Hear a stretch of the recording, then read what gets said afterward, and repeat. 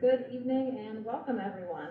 Tonight the Science Café is honored to host Nobel Laureate and MIT Professor Peter Diamond for a chat on his life journey, search theory, social security, and contemporary macroeconomic issues.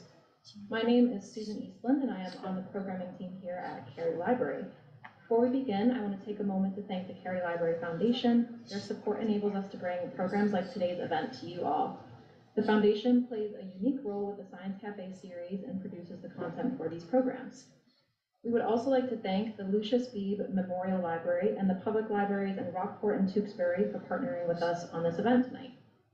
We are running this program in a hybrid format, so we thank everyone both here in the library and online for your patience. This program is being recorded and we will be posting it to the library's YouTube channel. There will be a time at the end for questions. For everyone here, please raise your hand and I'll bring over a mic. And for everyone online on Zoom, please submit your questions to the Q&A. Steve Yang will be your host for the evening. Steve received his BS in chemistry from UC Berkeley in 1998 and his PhD in biology from MIT in 2004. After graduate school, he worked as the Chief Operations Officer of a research laboratory in the University of Indonesia that focuses on HIV and cancer. He then became a management consultant in McKinsey & Company in Jakarta and Singapore. Currently, he is the managing director of Matiska Pharma, a pharmaceutical group based in Indonesia. He is active in pursuing research in oncology and is currently leading a research program in the US. He is also on the board of several biotech companies along with our very own Carey Library Foundation. Steve, welcome. I am now going to hand the evening off to you to host and introduce our special guest for the evening. Thank you. Thank you, Susan. Good evening, everybody. Welcome to the Carey Library Science Café. It needs to be louder. Oh. Is this on? Yeah. Can you hear me now? Yeah. Okay, I can't tell the difference, so please let me know if you cannot hear me. Welcome again. We are very excited and very honored to welcome Professor Peter Diamond, a distinguished professor, world-renowned influential economist, and also a long-term resident of Lexington. Peter is an Institute Professor at MIT and also a Professor Emeritus at the Department of Economics at MIT. And he was famously the co-recipient of the 2010 Nobel Prize winner in Economic Sciences for the analysis of markets with search frictions, something that we will talk about in this seminar. He has more than 150 academic papers to his name and has written 12 books and numerous reports and briefs.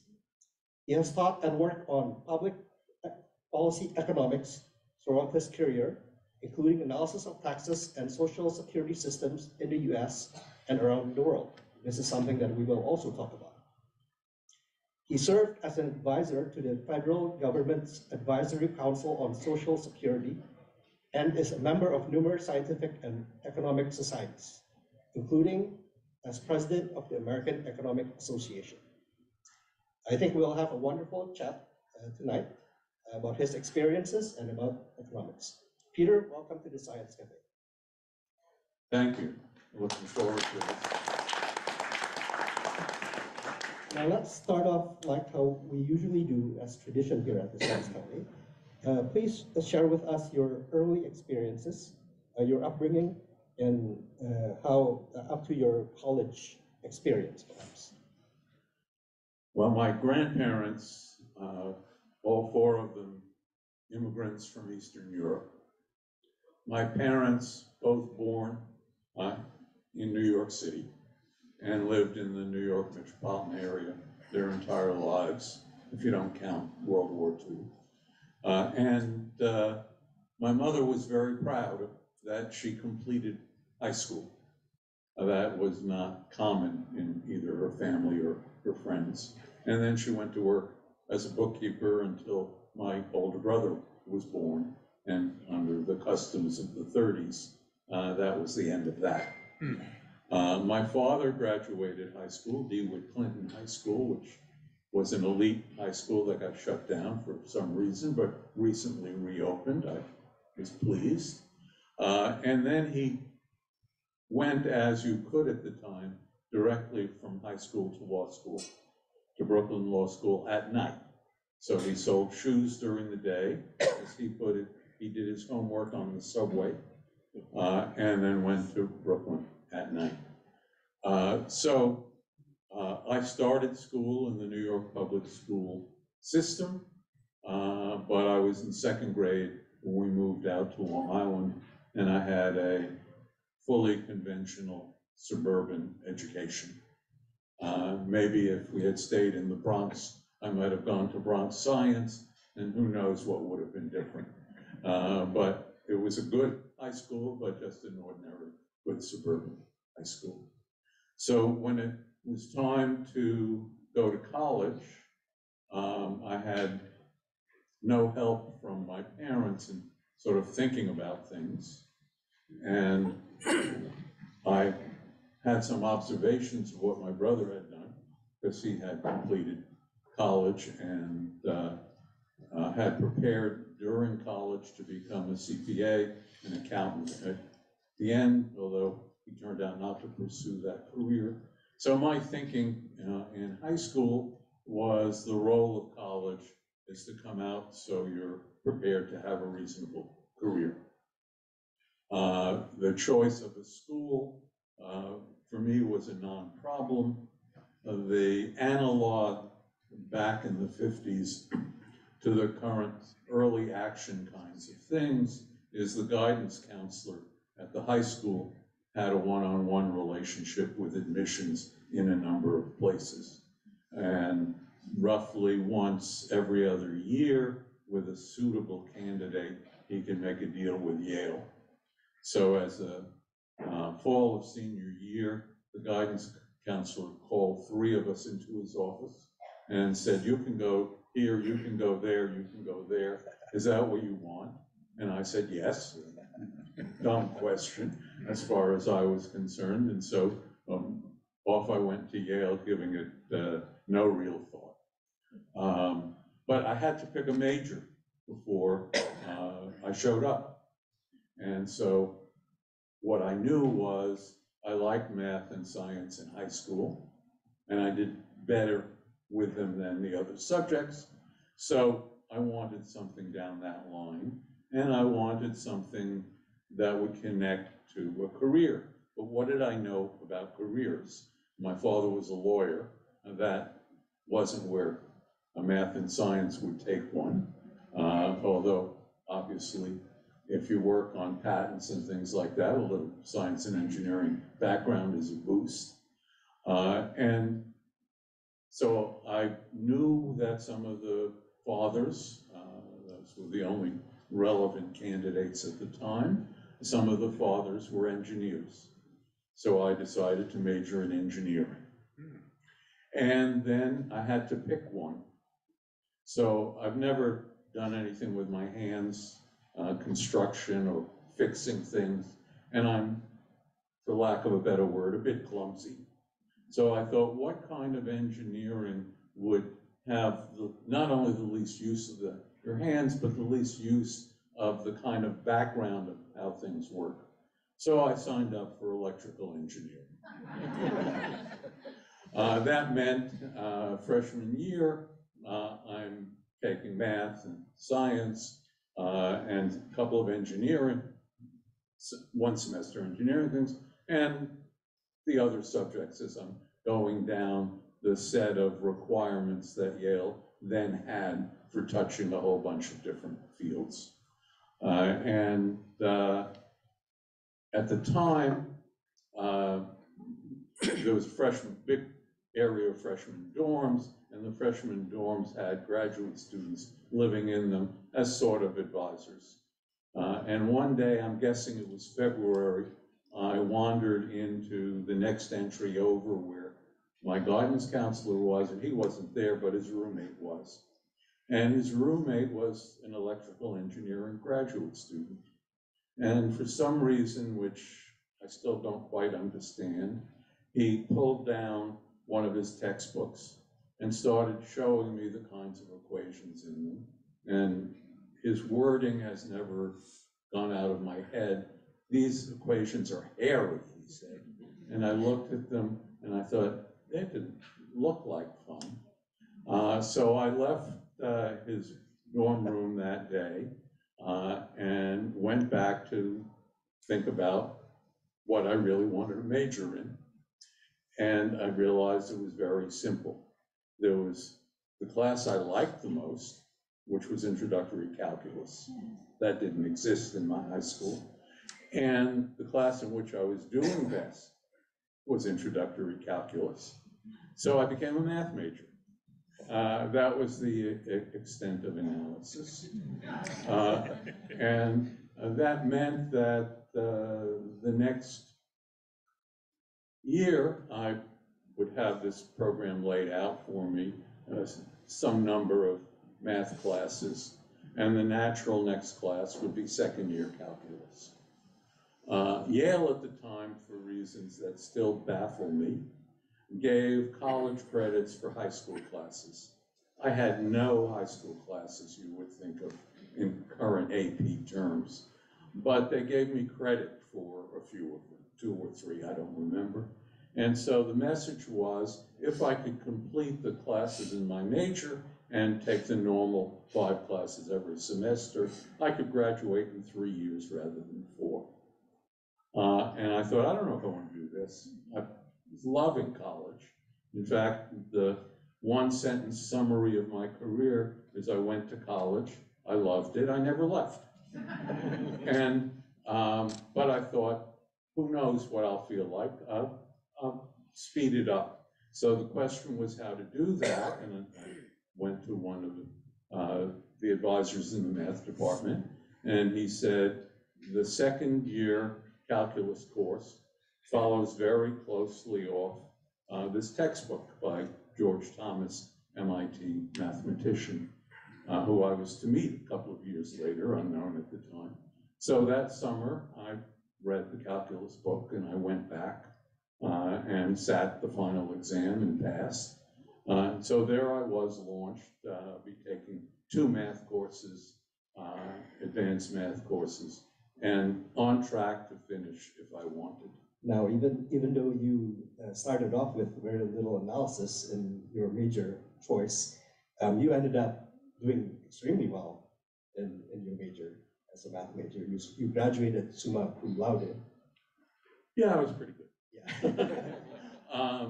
But just to be clear, among my classmates, there were 2 who were clearly better than me. Mm. There was one I thought, that's about my level. I didn't know him well, so that was a bit hazy. And there was one I was clearly better than. And of those 4, one of them switched to psychology, and the other 3 had careers as math professors. So I wasn't out of it, Yeah. but I also wasn't a star. Among the classes I took in my second year was Introduction to Economics. Yale was doing an experiment at the time. I have no idea why, but in addition to the Introductory Economics class as a large lecture in the biggest lecture hall with 1 session a week with graduate students, they offered Introductory Economics as a small seminar held in my residential college, not on the main campus. This was some experiment to try to breathe some intellectual life into dormitories. I don't imagine it had any effect, but I had an assistant professor and a class of 12, and not only was I interested in economics, but he was friendly and we became friends. And as I planned my next year, so that was year 2, 2 math courses out of the way, and I had ticked off all the requirements across subjects. So I still had 3 math courses to go. And as an honors major, one of them would be the honors seminar that happened every year. And one of them, at least one of them, well, it was 2 I needed, had to satisfy the requirement for an honors graduation, which you either write a thesis or you take and pass a graduate class. And I had told, nobody could remember the last time somebody tried to write a thesis. So I signed up for 2 graduate classes, as did my colleagues. And something very odd was going on. There were a number of us who weren't sure we wanted economics, so we wanted mathematics. So there was some exploration of other things, including, in particular, economics. I'll get back to that in a moment. But first thing that happened was I thought there are some very famous classes at Yale in the history department. I'll take one of them. I hadn't had a history class. I'll pick one. And each of the three I was interested in were being taught by a visitor. The famous professor was on leave. So that happenstance meant I went to the faculty member I was friendliest with, my economics teacher, and said, what would you recommend that I take? And he said, why don't you take honors, intermediate, micro, and macro? I, being an undergraduate, thought you had to be an honors major to take an honors class, but I guess he was able to arrange it for me. Peter, perhaps I can interject, okay. if you don't mind. Speed it up. Yeah. I loved that class. I then applied for graduate school in both math and economics. I started at MIT taking classes in both departments, and it was clear to me which one I liked more and which one I was better at. Yeah, you were in graduate school at MIT economic department during the time of Paul Samuelson and Bob Solow, giants in economics. What was the environment like then, the academic environment at MIT? The stunning thing about the MIT economics department is the environment which they created in the 50s. Before Paul Samuelson left Harvard, in large part around anti-Semitism, and went to MIT. MIT didn't have a graduate program. It was really a service department. And with his coming and the faculty that were there and support by the Institute, it turned into a graduate department. The first graduates coming, 47, I think, anyway, shortly after the war. And the style that Paul set, and Bob Solow, who was one of the early faculty, added, there were some there before Paul, was to be very much focused on the graduate students. MIT being MIT, there were very few undergraduate majors. So it wasn't like Harvard, where the undergraduate economics major is some years the largest undergraduate major, sometimes it's only second. Needless to say, at MIT, half the undergraduates are in electrical engineering, and economics is a tiny trail. And some of them are people who came to MIT for economics, aware of the reputation. And so the focus on your door is open, students are supposed to feel comfortable just walking in to ask a question, and teaching is important, and collegiality among the faculty is a big part of it, and friendly interactions with the students is a big part of it. Yeah. That's what I experienced, that's the way it is now. And as a result, the rating of the graduate program at the top or tied for the top is unchanged for what, 70 years now? Yeah, very, very awesome. So then you graduated, you obtained your PhD, and you started as an assistant professor in Berkeley. What did you work on in the beginning? Well, first of all, my dissertation, which was a standard style at the time, was 3 unrelated essays. And as long as they were publishable in legitimate places, 3 of them was the count to count as a thesis. In part, what I was doing was converting those into publications. And in part, what I was doing was my first serious teaching. And I was teaching an undergraduate public finance class that had been, along with economic theory, my 2 prime subjects to be examined in the PhD program. And what was unusual about this class, Berkeley, of course, is a very large university, so there are lots of students, was a year-long class, not a semester. And it was only for honors majors. Honors majors is the wrong term. It was only for people who had already completed intermediate micro and macro for a whole year. So I had, the typical class is only one semester. I had a leisurely time to develop for the students an appreciation of the theory with their good background already, and to get into subjects. And so I started teaching this, and one of the beauties in my experience from teaching is you read the literature that's relevant, the literature being used in the other classes, and then I think, do I really like this? And if not, can I design something better? So what began as a handout to the juniors and seniors in this class became my first major publication in the American Economic Review on the public debt, but it came immediately out of the process of thinking about the literature from the point of view of teaching it. Yeah, and you also have a pretty interesting solution to another instance when you sort of are stuck with coming up with research topics. You enrolled in a law school. Tell us about that. Okay, well, first I've got to fill in the opening part of my career, the first decade or so. I never lacked for something I was working on that I was excited about. And suddenly, about a decade in, I realized I didn't have anything like that. And part of it was I was teaching the same classes. Part of it was the research area that I had drawn out a couple of papers that I was excited about in that area. I had exhausted both of those. And I realized I needed a new method for finding things that would stimulate my recognizing something that would be worth digging into.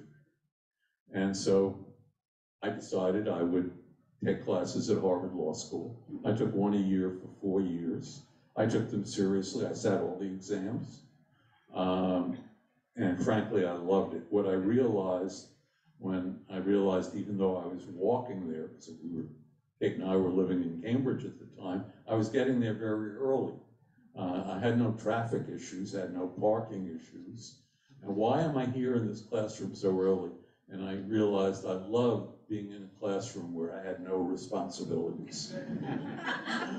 So I got a number of papers written out of that, and it also posed a frame in which actually I made an important advance in search theory, came by recognizing a simple law and economics problem that would require the kind of framing that I came from. The other thing I did at the time was I got a phone call asking, was I willing to be on a panel for the Senate Finance Committee on the future of Social Security, because the actuaries were saying it was blowing up and had to be fixed in a hurry. And they wanted a simple question, is that true?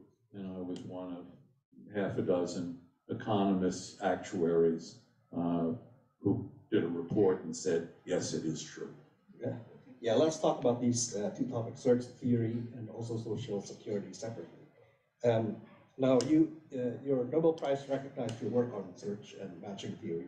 Can you describe to us briefly what this theory is all about?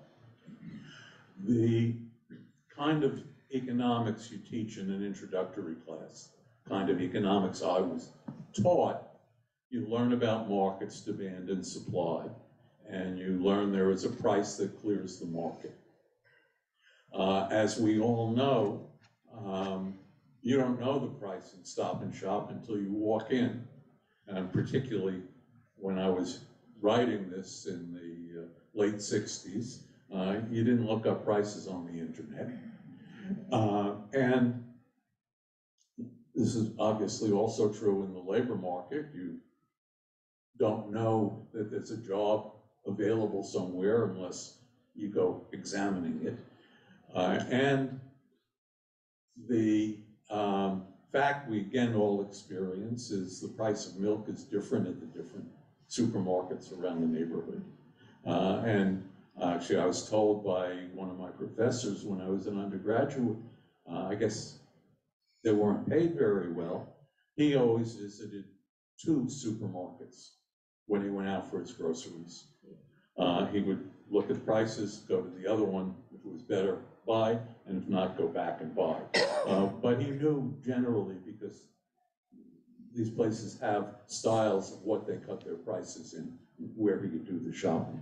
So the idea of search theory is, and it started with, in my case, on the retail market, not the labor market, is if you don't know the prices in other places, and to keep the story simple, the only way you can find out is make a visit. You're in a store, you're quoted a price, you have some idea what the prices are like elsewhere. It's not like gas stations you drive by and you see lots of different prices. So you say, should I buy at this price, or should I go visit another one to see if it's better? And I was looking for the process of how prices would get set when that was the environment, not just in which the shoppers behaved, but the stores were setting prices knowing that the shoppers had this problem. And of course, the simplest environment to get an idea of what might be going on was all the stores are identical, their costs are identical, there's no difference across stores, and all the consumers are identical. There's no difference across consumers.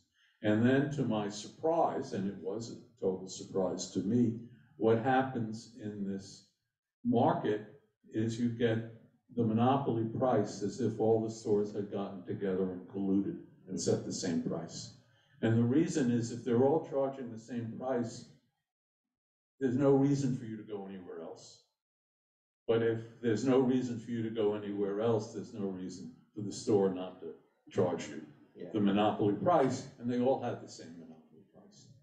The literature went from that first bit, which was, it didn't matter how small that cost was, it's enough to drive it that way, into the more general idea, given heterogeneity, you get a distribution of prices, which again, you know, is a fact, and the kinds of things that drive the distribution in terms of heterogeneity in both suppliers and demanders. Then the hard part for me, that part was easy. I mean, it was just have the basic idea and it solves itself. The hard part for me was figuring out how to do the labor market, because the labor market has 2 sides, both of which are active. And when I went to work on it, I worked around the idea of a negotiated wage rather than one that's posted on a take it or leave it basis. And of course, we live in a labor market where both of those are a big part of the story. In your Nobel Prize lecture, you emphasize the importance of developing models that are simple but accurate. Can you discuss whether this actually works in practice and whether economists actually follow this? Okay. First, let me say I frequently quote Alfred Marshall, the English economist of the turn of the last century, whose book was the book in economics in the late 19th century about the importance of simple models. And I'm describing this in the context of the common reference to toy models. And Marshall's view is the economy is a very complicated place. And the only way you'll get a full understanding of some piece is if you isolate what matters about that piece and get to fully understand it. Then you can go back, if you're thinking policy, of how to put together these various pieces. And you'll do that in two ways. One way is you'll work with a complicated model. Simple models, you can illustrate and prove theorems about their properties, about the things that influence prices or influence other aspects of it. In complicated models, you do simulations and then you compare it to the data. And you say, well, I've made reasonable enough assumptions for the simulation that now I'll ask a policy question. And that complements the issue. The simple models, the toy models, are telling you what parts of that big model are important and what parts may not be important for a particular policy question. And then the second thing you do is, recognizing that the simulation is just an approximation, is you go intuitively off the different pieces you know well and think about how that influences it. And this, of course, all happens in the context that it's a political outcome. And the question is, how do you frame what is going to be helpful for the political process? And again, simple models, because they're easier to convey, is more information than, oh, I've run this complicated model, and the answer is you want to tax a 4%. I mean, it doesn't convey much to your average voter. Yeah. And then the politicians say thank you and tax at 0%. Well, politicians, first of all, have what are recognized problems that they want to be seen as addressing. Yeah. And secondly, they're aware that the voters are hearing who is speaking, who is writing, who is being interviewed on different topics. Right. Well, let's move now to sort of more policy and a little bit of politics, I should say, but still related to what you studied previously. You analyzed, for example, the long-term effects of a growing national debt on the economy. As you know, the White House and the House of Representatives are battling over the extension of the debt limit currently. This has happened many times before. What's different now, you think? What's happened many times, that there is a debt limit is something created, I think, during World War I. Before that, there was no such animal, and the 14th Amendment says you're not allowed to question the federal debt. That was put in the 14th Amendment because there were tensions after the Civil War about different debts that were held by different people, and the members of Congress from the South who were beginning to come back were basically looking for making a mess on these things. So it got put in the Constitution that they couldn't do what they had wanted to do in lowering the interest payments on some of the debt, because some of the other interest payments were lower. And the normal practice is it became part of the law to have a debt limit, and when you got close to it, you would raise the debt limit, end of story. It happened 3 times under Trump. Nobody noticed because it's such an obvious thing to do.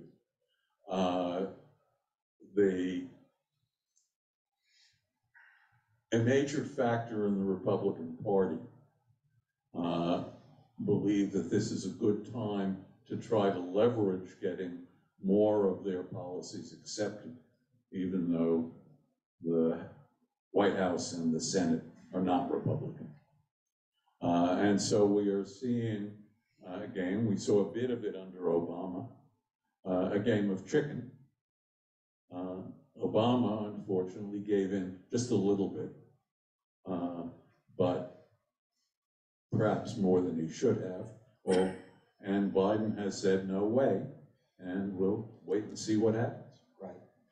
Well, considering the U.S. national debt is at $31 trillion now and rising, it does sort of make sense to want to reduce it, that we want to reduce it, right? But is it actually, how urgent is it actually to reduce this at this point in time? And is there later on some sort of economic or political tipping point that we will have to encounter before the politicians say, okay, now we have to really do this? Well, I think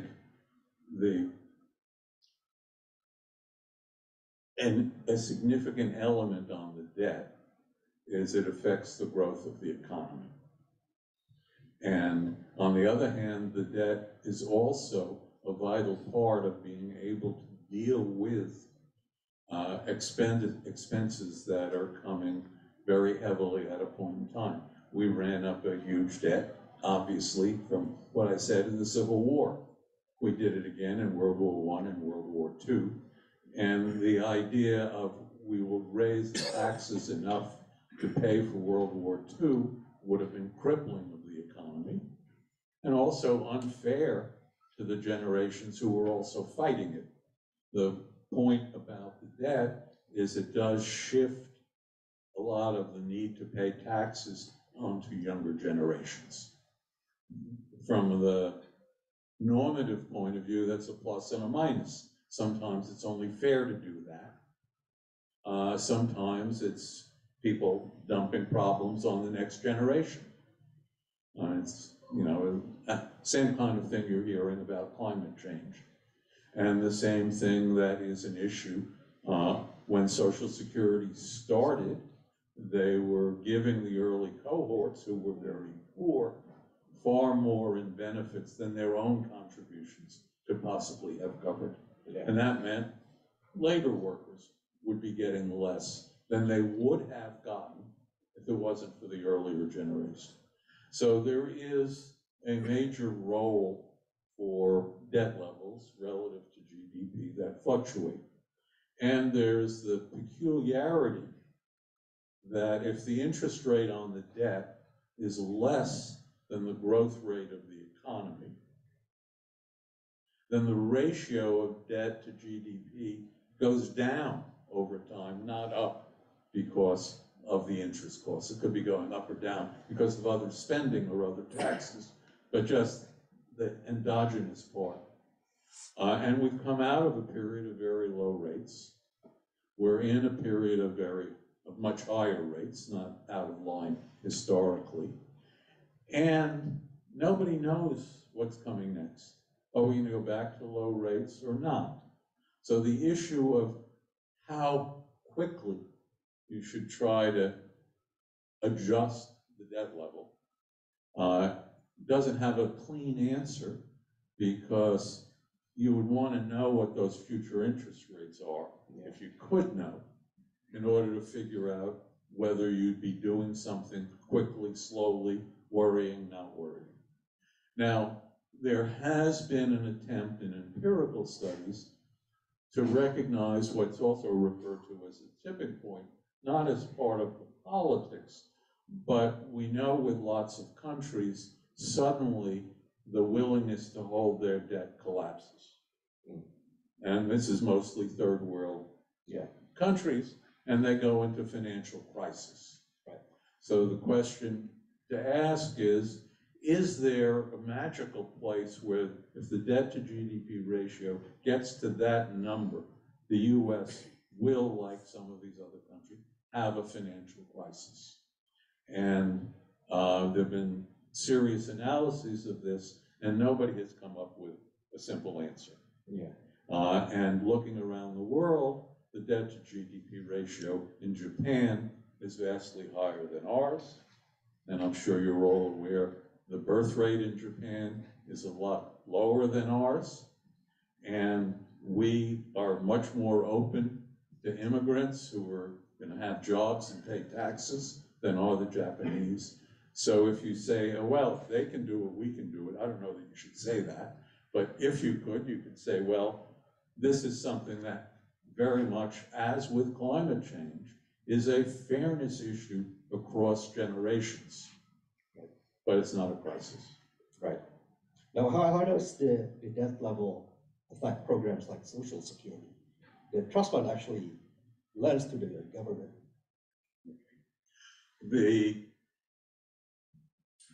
Let me not get into the complications of the interaction of the Social Security budgets and the rest of the federal program. That has economic and, more seriously, political controversies about it. So let's just focus on the fact that Social Security, as created, invests only in federal debt. And this is not the common practice in advanced countries. Canadians look like a Middle East sovereign wealth fund. They're invested in everything around, and they're carefully carved away from the political process. It's an independent group. The Norwegians, the Swedes do the same sort of thing in programs that somewhat resemble ours. So the choice was made in the 30s that they wouldn't invest in the stock market. The Republicans were violently opposed to it and talked of this as the end of capitalism. Well, actually, Greenspan said more or less the same thing when Clinton floated the idea of letting Social Security invest in index funds. Nothing more complicated than that. And the Democrats wanted to be more generous to the early cohorts who were so poor coming out of the Great Depression. So both sides were not looking to have an investment-oriented system. So we have that debt, and unusually across countries, I don't know of any other country with a similar rule, Social Security is not allowed to borrow, and general revenues do not automatically flow. In lots of countries, they look at the Social Security budget, they don't build up much of a fund, and then as needed with the political process, money gets transferred from general revenues. We don't do that. It would take legislation to do that. There's nothing in the Constitution to stop it, but that's the current law. So the current law says if the trust fund hits zero, then the spending on benefits plus administrative costs cannot exceed the revenue that is coming into Social Security. And that's the payroll tax, but also part of the income taxation of Social Security benefits. And it's been estimated by the Office of the Actuaries that in order to live with this rule, they would have to cut benefits by approximately 20% for everybody. And if nothing ever changed, that fraction would slowly grow. Keep in mind, the baby boomers retiring is what has boosted the cost of Social Security dramatically. And needless to say, they're not going to last forever. And so as they die out and the new cohorts coming in are not so large relative to the population, but people are expected to live longer, the cost will go on rising, but very slowly, not the rapid change we have now.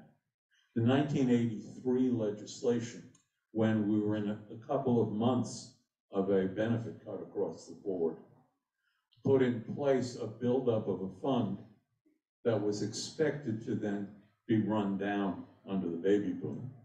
The projection at the time was the design would work for just barely 75 years. They knew 76 was a problem under their projection. And if it turns out to be 50 years rather than 75, that's not so bad. Yeah. This was the Greenspan Commission in 1983. It's the politics is more complicated than saying that, but the Greenspan Commission played an important role in the process. Yeah, there was some political in the background there.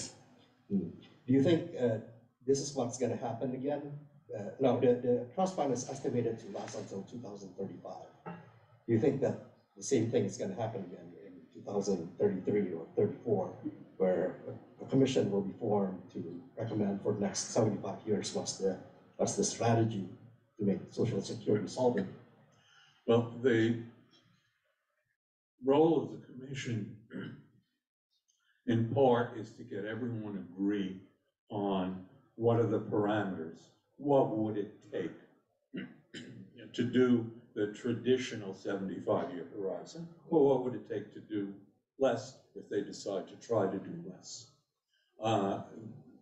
That, rather than having them agree on a package, is a critical idea, although being the showcase for a package still really matters. Yeah. I mean, Bush had a commission and nothing came from it. The thing to keep in mind is there's nothing but bad news coming. So what are the two pieces? You either need more tax revenue or you need lower benefit growth. Maybe, depends on how quickly you need the money, whether you cut benefits right away or you just say, here's the current benefit formula, we're going to shrink that formula slowly over time. So a 40-year-old will be getting less, but the 40-year-old has no idea what he's getting anyway. So politically down the road, that has some possibility. So if it's only bad news that comes from it, what candidate for election wants to be in favor of bad news? Oh, there is the other piece, which Clinton said, well, if we invest in stocks, and then the projection will be, on average, over a long horizon, the rate of return will be larger. So that's a cheap way of getting a piece, but it's way too small for what's involved. So I think it's unlikely that we would get the government willing to address it before it becomes seen by the public as close enough to be critical. Right. Well, with that dark cloud in the horizon, one last question from me before we ask the audience to if they have questions. What advice would you give to young people who are considering majoring in economics? Keep a positive This may sound like imitate me, but have the equivalent of a math major. And what I didn't do, and they should study statistics and econometrics as well as mathematics. The separate study of statistics is a vital part. Particularly, my career has been as a theorist. I've done empirical work, always with a co-author who knew what he was doing. I happen never to have worked with some of my female colleagues at MIT, who I have some of, we overlap, we talk, but never had a co-author. My background is such that I was naturally drawn to the theory, and I also liked it better than what I was learning in econometrics. Perhaps if as an undergraduate I had a firmer grounding, I might have had a different view, but I don't think so. Very good, thank you, Peter. We open up for questions. I think we'll go to the floor first and then to the Zoom. Please. I'm glad I'm seeing someone who almost went into electrical engineering. I've been in it for 45 years doing something called control systems engineering. It's all feedback loops. I worked on things like precision positioning of silicon wafers for imaging and stuff. Now, that's all done by computer algorithms. Yeah. Now, I'm thinking the Federal Reserve, they do the interest rate changes. Is it just a bunch of men around a table full of human error trying to figure out what to do? Why can't they automate this system? Because they're getting all the data coming in and they're doing a very good job of collecting it, but why can't they determine it by computer?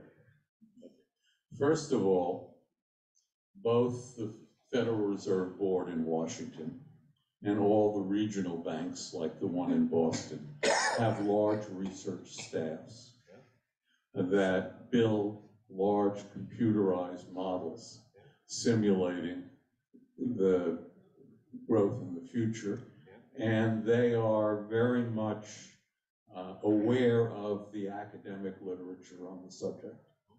I don't know that anyone has turned to ChatGPT and said, forecast next year's unemployment rate and inflation rate as a function of the interest rates we would like to set and the extent to which we go on doing the quantitative tightening. The interest rate is always the focus of the news, but just as during the big recession, the federal government was buying a lot of debt. Now they're in the process of reducing those holdings. So I would have no objection to having an answer from ChatGPT, but I'd have some skepticism. Yeah. More questions? So interest rate tightening seems like a very blunt tool to accomplish what is being done. I just want to check to make sure that I'm not missing something. If we had a system of intelligent taxation, wouldn't that be more immediate and perhaps more surgical than something as blunt as interest rate tightening, which is really going to hurt people at the bottom of the pile more than everybody else?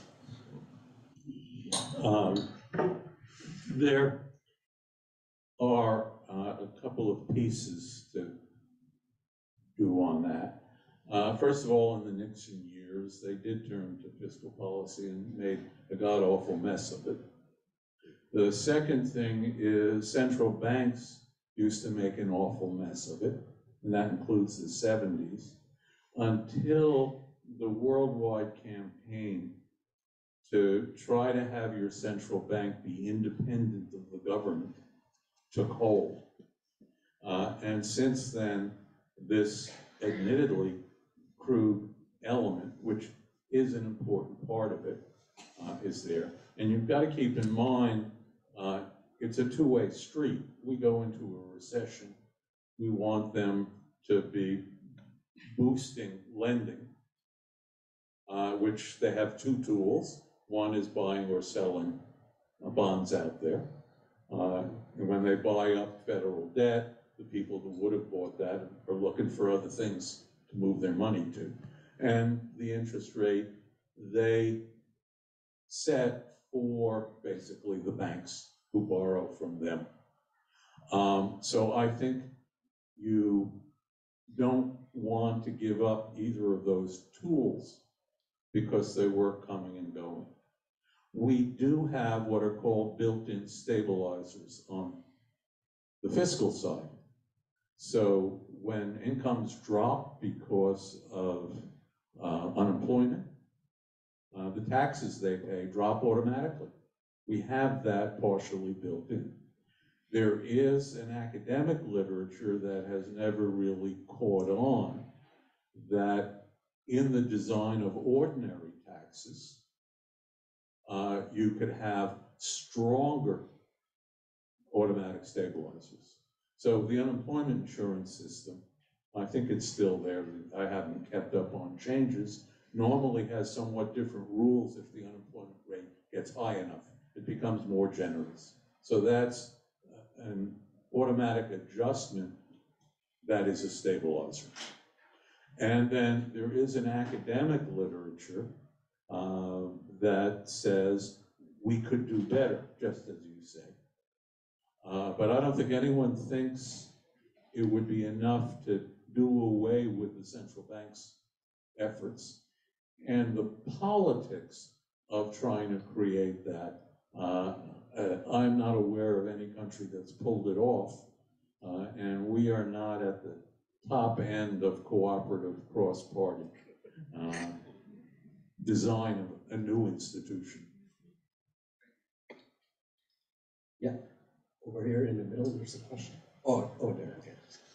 So I love your the story that you gave about your seemingly prosaic high school career, and it reminds me of these stories I read of the amazing, farm boys who went on to design and build atomic bombs and make fundamental breakthroughs in aeronautics and radar and computing. And they all somehow did this without Kumon and Russian School of Math. So my question for you is, do you think that pushing our kids to really show academic prowess at the early ages that we're doing now, is this helpful? Or is it okay for us to wait for the college years to actually develop this kind of talent? Well, first let me clarify my own education did not include very much high school math. It was just, for example, I had no calculus in high school. And now, of course, high schools go not only into calculus, but into the follow-up subjects. What is the right timing for that, for different intellectual developments? I don't know. I've always thought it was an advantage of the American system over the British system, is we do less specialization at early ages than they do. So expansion, having enough time to explore different things, say through the high school level, and through college, for that matter, is a plus. It's a little bit like on the athletic side, the kind of people who focused on just one sport their whole lives are much more prone to injuries than the people who grew up and had serious careers in multiple sports, because you're using different muscles, you're developing in a more balanced way. So the underlying core of the point you're making, of the value of diverse experiences, I'm squarely with.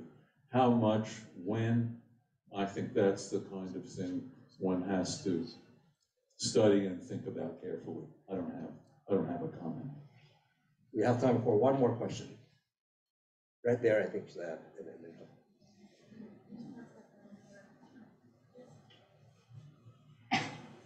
Hi, Peter. I really loved your talk. It was really inspiring. As a student who's looking to major in economics in my undergraduate degree, that was very interesting to me. And so going back to research theory, with our technological developments these days, and with the rise of online shopping, and it greatly decreases the search that you were talking about for new prices. How would that affect how prices are? Would that be a monopolical circumstance where, because to the customers it's essentially one platform of the internet, and or how would you think that would apply to our future? There's a part that makes the kinds of concerns I talk about less important, and a part that makes it much more important. The first question is, obviously, if you have to walk from Stop and Shop over to Wagon Wheel, that's an expensive way to check a price. Obviously, if you're at your computer and you look up the price from two different places and then you go get it, or you order it and it's delivered, that's much smaller. It might be fun to have a show of hands of how many people buy online without checking for a second price. I don't know how typical I am, but actually for used books, well, I don't check for a second price, because I know which website is usually lower. Yeah. And usually is just enough to bring in the effects, usually lower in the distribution of prices, says the higher ones are still out there. You buy a used book on Amazon versus buying it on the used book one, which Amazon also owns. They're different prices. So the basic phenomenon is there. And yes, there are more people who are shopping around than my teacher did with 2 supermarkets over things you can do online, and that affects the distribution of prices, absolutely. What scares me is, given how much they know of me, they could be quoting me a different price than they quote anybody else who shows up at the same time on the computer, much less different times. We're all comfortable with the idea that taxis and Ubers have different prices at different times of day, and you know about it ahead of time because it has to do with getting more supply for when you get more demand. But if there are things you don't know about how they're going to be priced, then you become quite vulnerable. And if the computer, knowing, they may not know anything except I live in Lexington, that might be enough to charge me a higher price because I can afford it, or a lower price because I may be an academic who shops around. It's the first one I worry about. So I think we need serious regulation, as we have regulation on things like taxes and time of day variation, to stop the abuse. The quantitative effects are obviously different, but the qualitative problem isn't going away as far as I can see. Very good, thank you, Peter. With that, let's conclude tonight's Science Cafe. Let's thank Peter once more for the wonderful talk. Good night, everybody. Thank you.